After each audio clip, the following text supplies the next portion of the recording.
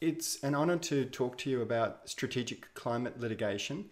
I just wanted to start by recognising and paying my respects to the traditional custodians of this land, elders past, present and emerging, and future generations on which we hold this land in trust. And the aim, I know, of your clinic is to allow advanced law students to use your legal skills to address the urgent need for increased climate mitigation action in a practical context. And this online seminar is really one of a series of seminars that you guys are doing. And the aim of the series is to provide you with insight into the work currently being done by lawyers and other groups in climate justice space. In outline, what I'm going to cover is very briefly my background and the drivers behind my career trajectory. Some basic ideas about public interest litigation and strategic. I put climate litigation. Mavina asked me to talk about strategic litigation, but obviously the clinic's focused on climate and a lot of my work is really focused on climate. So let's just call it strategic climate litigation. And I'll talk to you about the work that I'm doing in Papua New Guinea particularly, and around forestry as well as climate more directly, and then finish with some key skills needed for strategic litigation. So very briefly, my background. I grew up in the Whitsundays next to the Great Barrier Reef. This is a picture of me when I was about 15, actually 14 if it was 1986. So I was standing with my father on Whitehaven Beach in the Whitsundays, and I remember that day vividly because the sun was so bright on the sand that it was just glaring, you know, like when it's just glowing around you. And so I'm squinting in this picture just because I remember it was so bright I couldn't look at the camera. And Whitehaven Beach, we were standing at the, I'll just change my pointer. So we were standing here.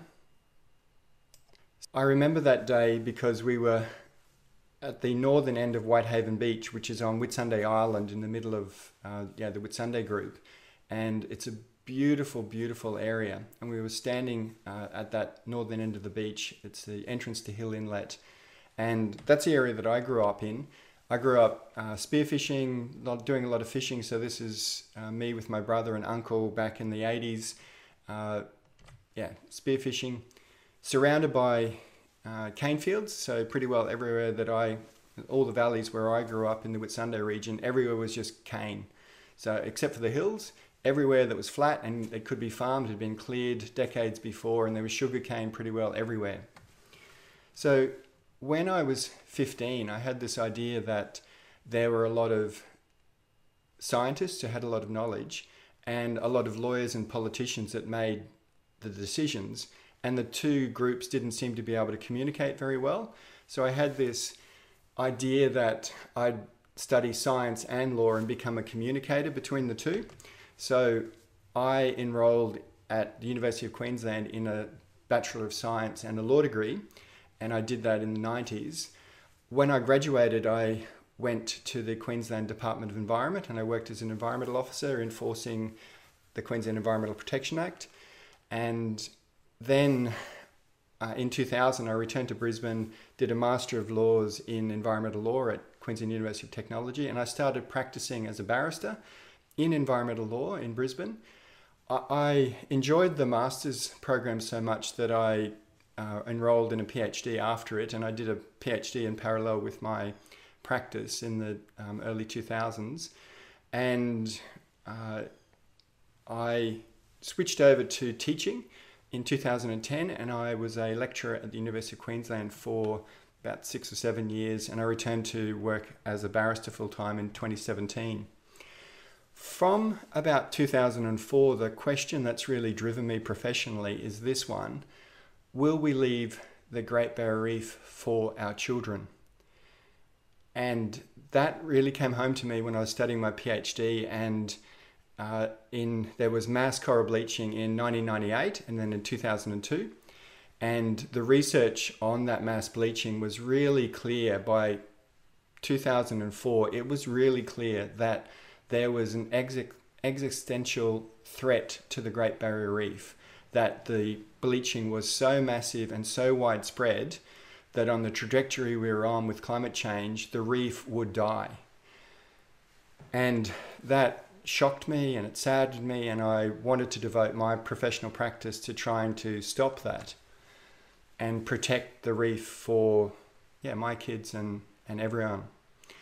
So from about 2004, I've had this website, Environmental Law Australia, and it was really, the idea originally was when I was involved in litigation in the Planning and Environment Court, everyone would look at the maps and pictures in court. You know, the judge would be really interested in the map of the proposed subdivision or whatever the case was about.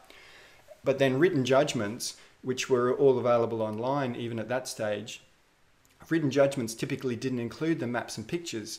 So the original idea was just to put up some maps and pictures for and then link to the decision online just to flesh out the decision, but also to put up the pleadings and evidence that was filed in the case, and also written submissions, so that students particularly could see how a case was created and run, not just the endpoint, because the decision that a court reaches is typically the result of decisions, lots of decisions that have been made by the lawyers in the litigation, from the conceptualization of the case, the pleadings, the submissions, what you put before the judge is typically how they then decide the case. And one side wins and their submissions are generally accepted, but you get a whole heap of decisions that reach that endpoint. So the decisions that you read are the endpoint, and I wanted to show the process. So that was really what my website was about. And I put up a series of case studies. I've got them in reverse chronological order here because the ones that I've linked to on my website. So a lot of the case studies are cases that I've been involved in, just because it's quite hard to get the documents, or at least prior to e-courts being allowing access to documents electronically. It was really hard to get copies of court documents unless you're actually involved in the litigation. So a lot of the case studies on the website are cases that I've been involved in. Not that they are particularly important cases. I've just chosen cases I've been involved in that I thought were useful for whatever reason. So in the early 2000s, I was involved in litigation about protecting flying foxes, and it was some of the early, well, it was actually the first case under the Environment Protection and Biodiversity Conservation Act. And it was strategic in the sense that we deliberately chose the EPBC Act because it was brand new at the time, and we wanted to push. Well, there was a number of reasons for choosing the EPBC Act, but it was a strategic case in the sense that we wanted to try and encourage more enforcement of the law, because lack of enforcement is one of the, if not the greatest problem with our environmental legal system right now. Is we've got all these laws that are great on paper, but they're not actually implemented. So lack of enforcement is a huge problem. And often cases that I've been involved in, yes, you want to win the case and there's the direct outcomes and remedies that you're seeking, but a wider strategic goal is to embarrass the regulators into actually using their resources and taking action. So you want to show that, hey, this case wasn't run by the regulator, we've run it and won, and there's a need for the regulator to take action like this in the future. So that's a common strategic goal of public interest litigants in cases that I've worked in. So series of cases, I'll just mention a couple in terms of strategic cases. The Nathan Dam case in 2004-2005 was a case about the impacts of a proposed development that was an agricultural development in the Great Barrier Reef catchment, and the Federal Environment Minister had decided that it was a proposed dam that was to provide water for agricultural development, and the Minister had decided the impacts of the dam were limited to the direct impacts from the dam regulating water, and didn't include the impacts of third parties. And the conservation groups that brought that case that I acted for argued that for a wider interpretation of the term impact in the EPBC Act. And it was strategic in the sense that we wanted a wider outcome that would influence the operation of the Act. And we won. The Federal Court decided that the impacts included not only the direct impacts of the dam, but also the impacts of people using the water. And that case has been instrumental in a lot of subsequent litigation in climate litigation, because the classic sort of case that's been run in Australia has been litigation against a proposed mine, where you're providing the mine is basically digging up the coal and then it will be exported and someone else will burn it. And about 99% of the emissions with the projects are involved with the burning of the coal. So what are called scope 3 emissions. So that is very similar to the situation in the Nathan Dam case, where there was a dam that a company was going to operate, providing water for others to use that would cause pollution from the farming, from the use of the water. So Nathan Dam, even though it wasn't about climate, has been a really important foundational case for a lot of subsequent climate litigation that I've been involved in. And it's conceptually, I don't think it's completely the same as conceptually, you've got a coal mine, it's supplying coal for someone else to burn. The burning of the coal is an impact in the wider sense, an indirect impact of the coal mine. So the scope 3 emissions should be considered when you are considering the environmental impact assessment for the mine. Now, I think it's completely on all fours with that sort of the two scenarios, the dam and a coal mine, but it's been a huge point of contention in Queensland litigation in particular, whether you consider the burning of the coal when you assess the coal mine. And we've had cases like there was a strategic case called, I call it the Wildlife Whitsunday case in 2005, where the minister hadn't considered the burning of the coal when assessing a coal mine.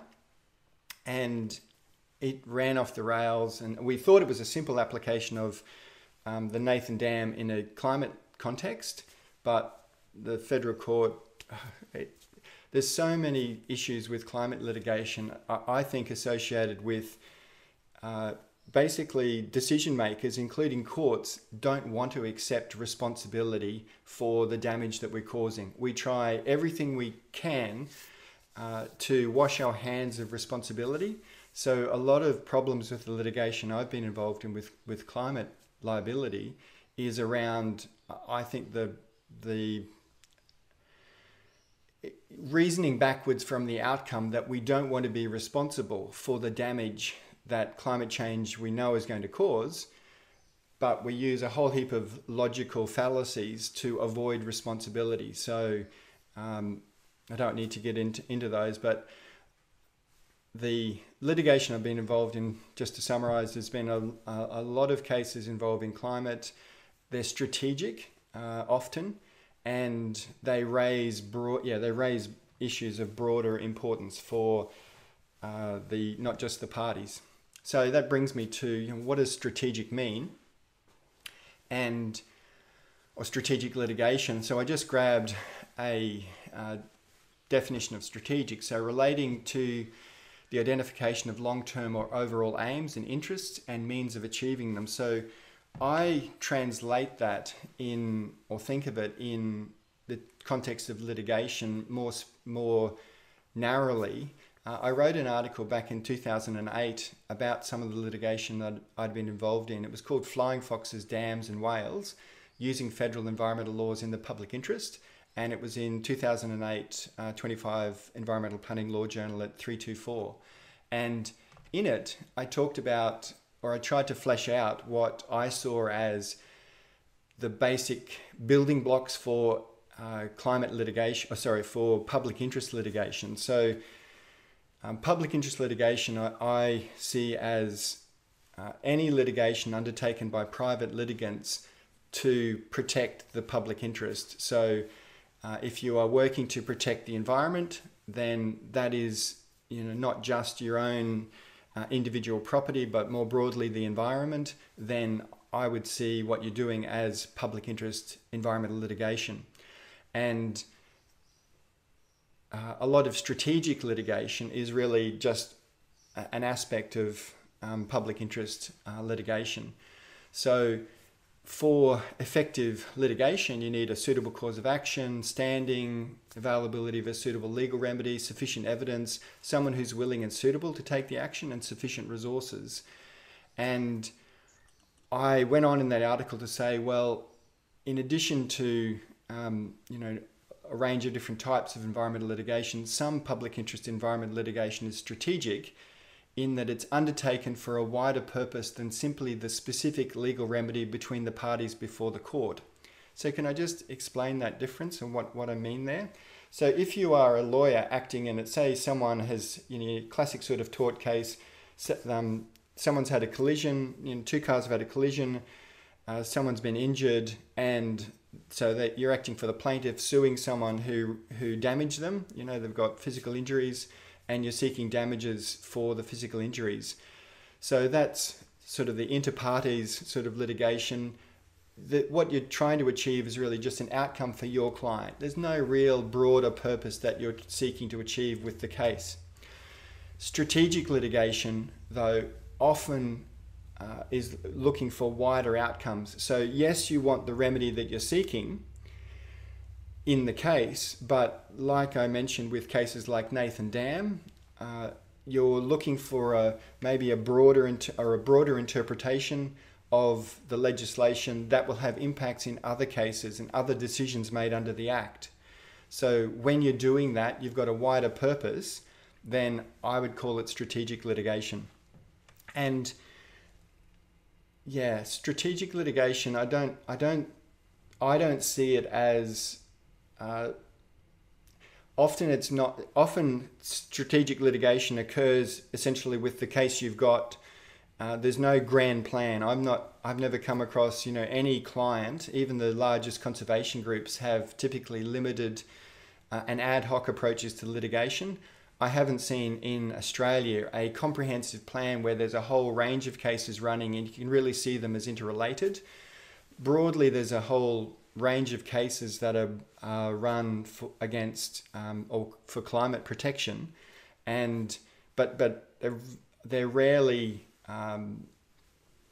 all being managed together. There's the Environmental Defenders Office and the EJA in Victoria who run a lot of these cases, and yes, they have decision-making frameworks for which cases they choose, but I don't see a really grand purpose. In most litigation, really you've got whatever case you've got, you're looking for a broader outcome in that case, but there's not a whole series of cases being run in Australia. There are a range of programs running on, a whole different range of topics. One that I've been involved in, so this is just turning to my current work in strategic litigation, and I just wanted to emphasize some of the nuts and bolts litigation issues, because you can have the idea, okay, strategic litigation, it's the big picture stuff, it's all, some grand, concepts, you're off to the High Court to, win some, Mabo decision or something like that. But a lot of it is occurring at trial levels, and to get the broader outcomes, you've got to work through all of the nuts and bolts issues with normal litigation. So things like, pleadings, evidence, procedural blocks. So as an example of that, in Papua New Guinea, there's a huge problem with illegal logging. And I've been working with the Environmental Defenders Office in Australia, as well as CELCOR, the Centre for Environmental Law and Customary Landowners' Rights in PNG, which is a PNG Community Legal Centre. So CELCOR. And I, over the last few years, have been involved in litigation. I've been admitted now to practice in PNG, so I went through the foreign lawyers exam. PNG is great for Australian lawyers in that it's the courts are all in English. So PNG has hundreds and hundreds of languages, but the courts and government work in English. The laws are written in English. Many of the laws were just copied from Australian laws. So the rules of civil procedure, the rules of evidence, the common law sort of foundational principles are all the same. And that makes it relatively easy for Australian lawyers to practice in PNG.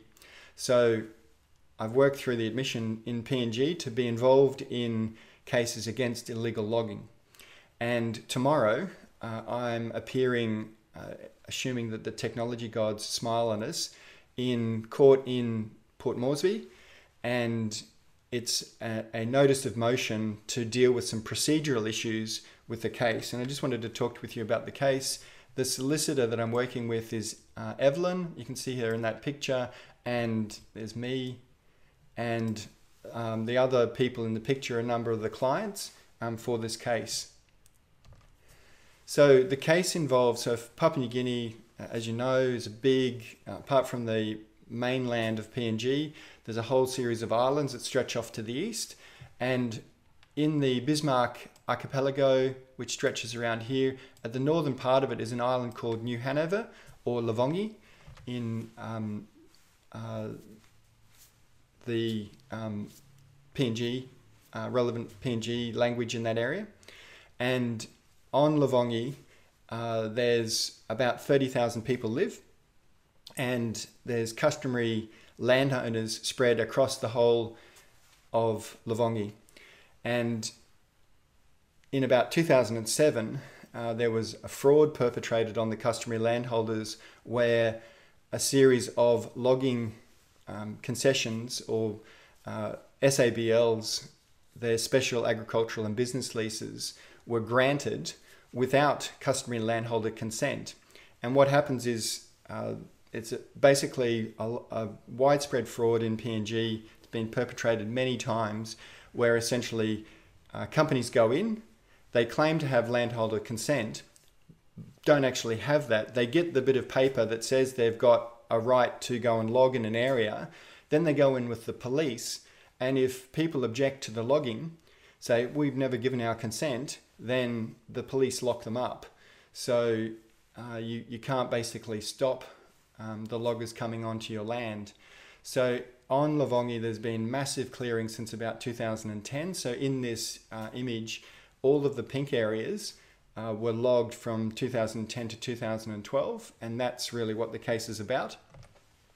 And here's just some images of the logging around a village. I'll show you a couple of pictures of Metamin, and there's a river called the Min River, which flows up into the island, and huge amount of logging that's occurred in the catchment. Basically, yeah, all of this huge amount of logging has caused tremendous erosion. So in the bottom image here, here's part of the forest in 2014, and here's that same section in 2015 on the right. So extensive logging, which has caused a huge amount of erosion. So if you see here in this top image, Metamin, I think there's a bigger one here. So this is just a Google Earth image of it. You can see the erosion, or the sediment plume coming down in the river. And I went to Metamin in 2018, and this is a picture I took going into, and one of the main clients, Peter Kouros, is sitting there. We're going into Metamin, and the villagers explained this river used to be clear and you could fish in it, and they used it for drinking water, and it's just completely full of sediment now. And my thought is that the sediment is going to be there for generations, that the river is basically stuffed. And it's just really sad to see. Now, the case was started in 2014, but because of lack of resources, it hasn't progressed. So because of the delay, there's now a number of procedural issues, and we're trying to get it back on track. And the hearing tomorrow is for permission from the court to essentially restart the case and, get going. So it's the procedural issues. It's actually it'll be a major step in the case if we can get it back on track tomorrow. And it's occurring in amidst widespread corruption and fraud in PNG. And it's part of a campaign to build legal skills and resources to reduce illegal logging in PNG. It's strategic in a number of ways, but fundamentally it's an important public interest case in its own right because of the damage that's been done. So that's that PNG case. It's led me into understanding the PNG constitution, and that PNG actually has an amazing legal system on paper. Sure, there are huge problems in practice, but on paper it's this incredible system with this really powerful constitution. And so I wrote an article which was published at the beginning of this year on identifying opportunities for climate litigation and a transnational claim for customary landholders in PNG against Australia's largest climate polluter. And I know you guys have got copies of that, so I won't dwell on it. I just mentioned a couple of things from it. So this proposed case is founded on a couple of things. First thing I'd mention is that, in my view, liability for climate change is widespread but largely unrealised. If we think about our current laws, the common law and all of these laws that say they protect the environment, if they don't address climate change, a well-known major threat facing human society and the environment, which is going to cause huge property losses, then there's something seriously wrong with our laws. And I think it's wrong to assume that judges, when they're faced with clear evidence of harm, won't use the creative element of the courts to fashion appropriate remedies. And I actually think that the opposite is the logical conclusion, that widely framed modern environmental laws address climate impacts just as they regulate other forms of pollution, and judges will strive to find remedies for clear harm. But that liability is largely unrealised at the moment, as we've got countless human activities continuing to contribute to climate change without attracting significant legal sanction.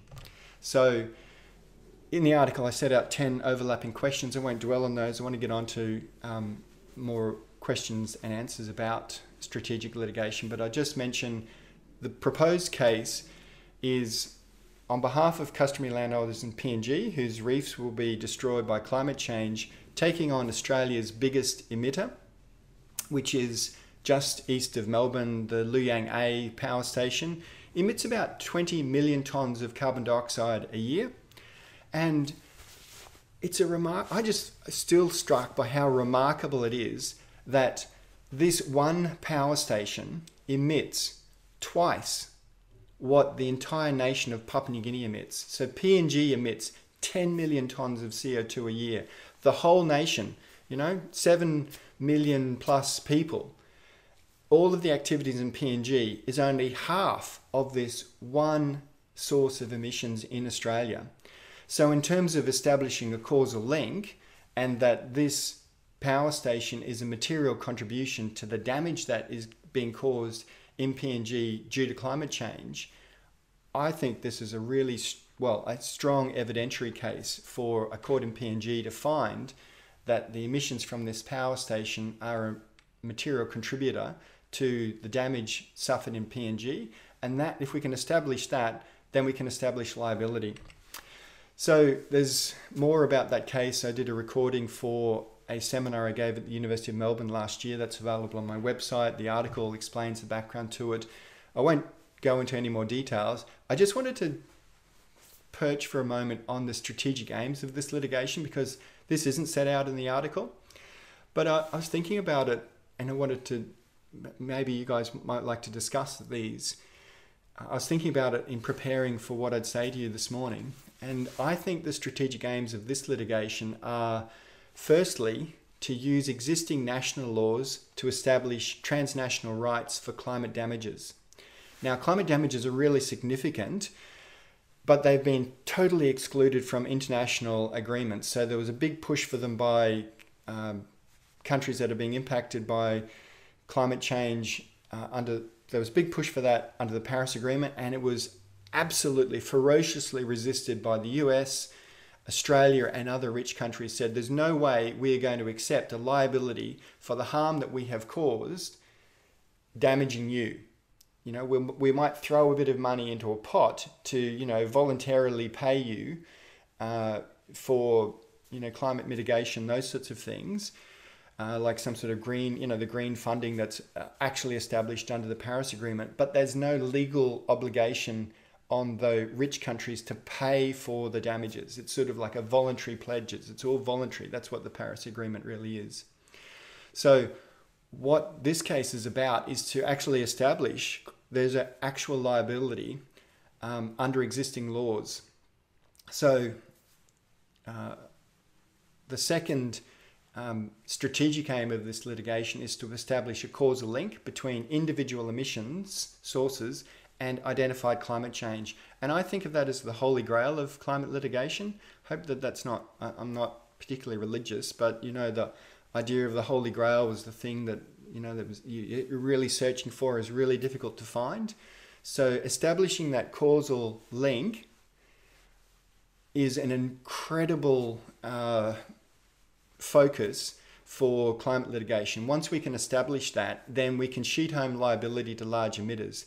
So if we can establish widespread liability under existing laws through establishing that climate causal link, we're going to break through the current national laws and policy inaction protecting climate polluters. Because at the moment in Australia, operators of, say, something like the Loy Yang A power station know that they're being protected by the Murdoch press and all of the bloody disinformation, PR regimes that are run by the Minerals Council and all of that. They also know that the federal and state governments have got their back, that there is not going to be any liability for what they're doing, where we know it's causing damage.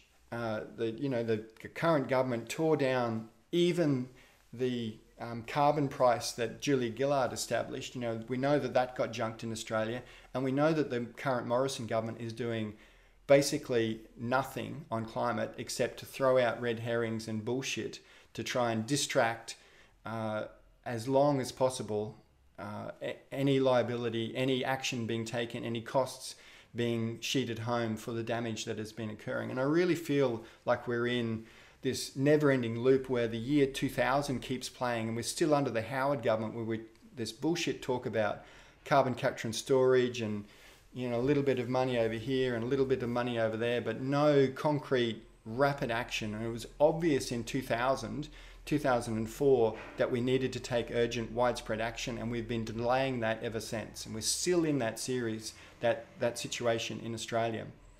And finally, the thing I just wanted to mention in terms of strategic aims is that what I hope this case establishes is to identify opportunities for future class actions by commercial litigation funders, because commercial litigation funders are a huge potential source for funds. At the moment, there's widespread liability, but little funds to run these cases. Now, if we can establish that you can actually get damages for the harm that these big companies are causing, then if funders put in, commercial funders see a return from their investment, then we potentially lead to a massive injection of funding and a whole new field of commercial litigation with thousands of future claims. I'm all for just let's get in and litigate, but it's not just one or two cases we want to run. We want to run tens of thousands of cases and basically send the bastards bankrupt.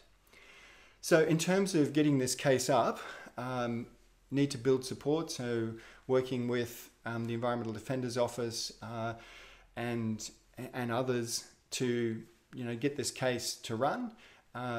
There's a need for funding of the litigation itself. At the moment, you can't go to commercial litigation funder and get money for it. So looking to make an application to Bloomberg Philanthropies is a big US funder that's put in hundreds of millions of dollars into climate litigation, particularly in the US.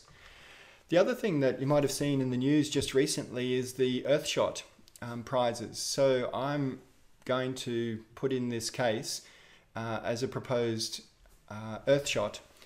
So this was this new program or new prizes that have been established internationally to be effectively the same for the environment as the Nobel Prize, and they're going to identify five ambitious, 5 projects each year and award £1 million to each over 10 years. So there'll be 50 over the next 10 years, with the aim of making a big difference to protecting the environment and including climate.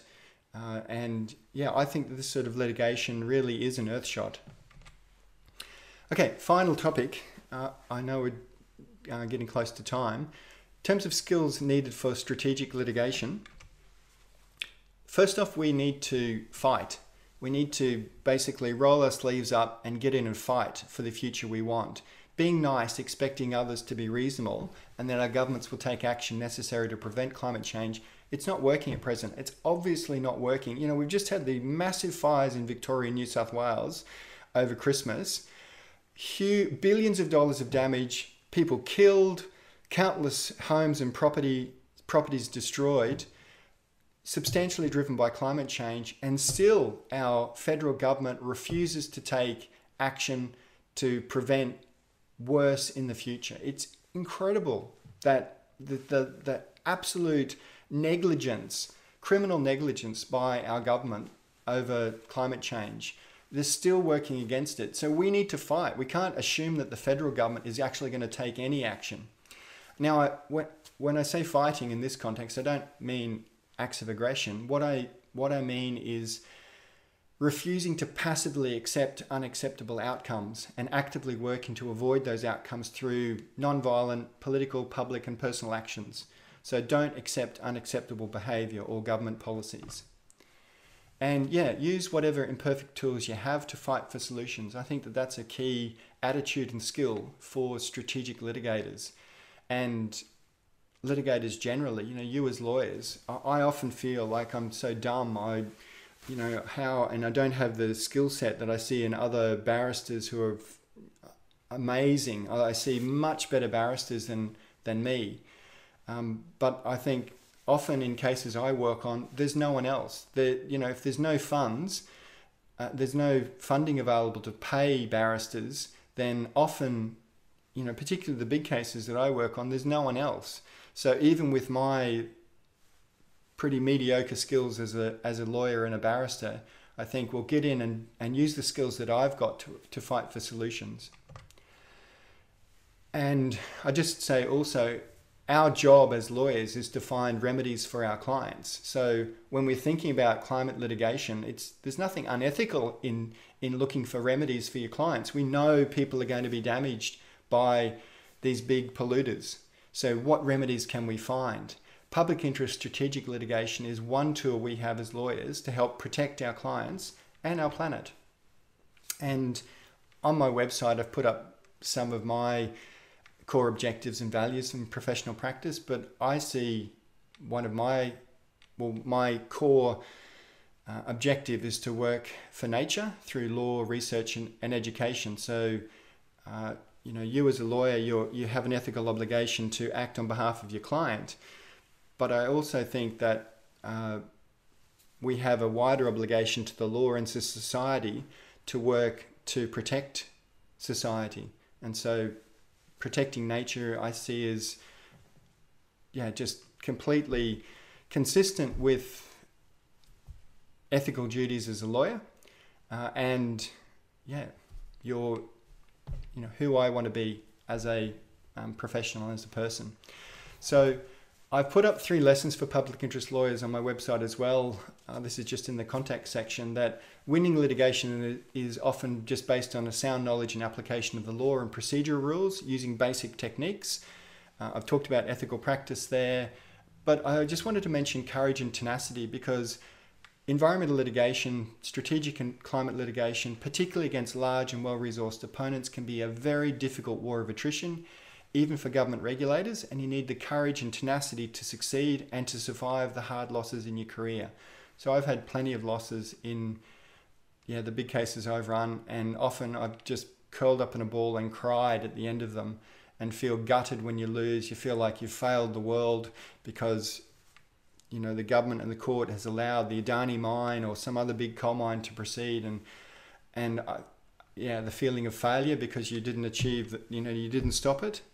So you need the courage and tenacity to keep going after those big losses. So litigation is often hard, especially for public interest litigants who typically have very limited resources, and you're facing massive corporations and governments with unlimited resources. Lack of resources compound procedural and evidentiary obstacles. And any strategic litigation first has to overcome those routine obstacles. At the moment, I'm still involved in litigation. I've been involved for a number of years in acting for landholders against a massive mine. We were in the High Court last week about it, an appeal in Canberra. And the mining company has got unlimited resources and my clients have basically got nothing. And so fighting in a case where your opponent uses all of their resources and you're basically surviving on the smell of an oily rag is hugely difficult. And companies can be very nasty. In that case, anyway, I won't go into the details of that case. It's on my website, but it's been a huge battle, a war of attrition. So I'll hand over to questions, but I've covered my background, some basic ideas, my work on strategic climate litigation, and some skills. I hope that's useful for you.